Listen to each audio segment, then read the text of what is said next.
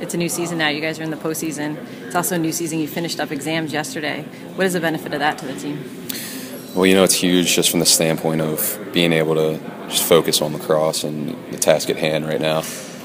Obviously, we have a really big game ahead of us tomorrow night, and it's very beneficial to the team. You don't have to worry about the stress of an exam or homework. So it's definitely, you can tell that guys have been more focused coming into the locker room, and it's exciting.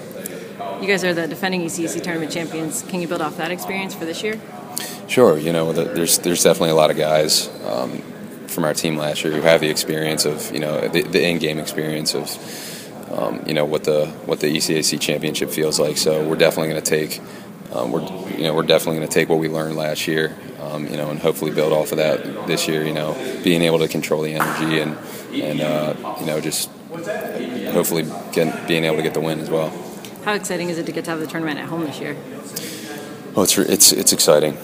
We always, all the home games we've had this year, we've had really good crowds, and I can only imagine what tomorrow night is going to be like. So, and just the fact that we don't have to get on a bus and travel 7, 8, 9 hours is definitely a plus.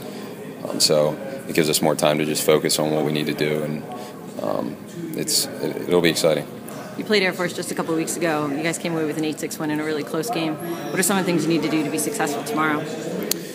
Well, we definitely know that we can't, rely on our goalie to have the amount of saves that he did. Scott really bailed us out a lot, and from an offensive standpoint, I know that they've been working on a lot of things this week to, improve and tweak a couple of things, to make them better.